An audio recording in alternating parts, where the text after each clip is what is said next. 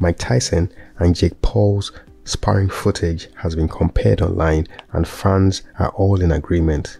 Tyson is returning to the ring against the 9-1 boxer at the AT&T Stadium in Arlington, Texas on the 20th of July. The bout will be shown live on Netflix, free for subscribers, and according to Ariel Helwani, those involved are pushing to make it a professional contest at heavyweight. There will be an age gap of more than 30 years when the two square off in the ring.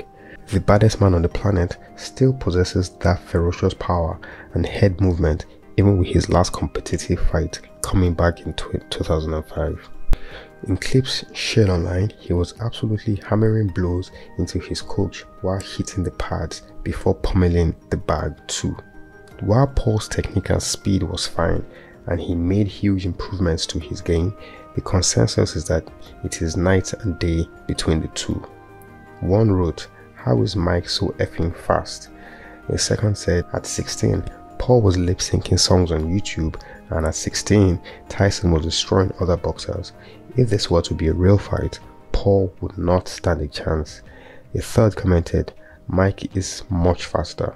A fourth weighed in, "I would never bet against Mike in this life." Things have come full circle for Paul, whose first professional fight was a devastating knockout against Nate Robinson on the undercard of Tyson's tear-up against Roy Jones in 2020.